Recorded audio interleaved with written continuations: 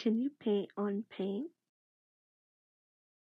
First, I'm bringing out a plastic lid from a bin.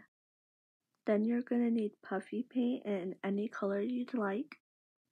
Then just start squeezing out your design straight from the bottle and make sure it's a thick layer.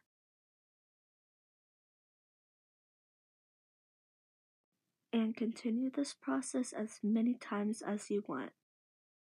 Right now, I'm attempting to make a flower. Now to let that dry for a couple of days.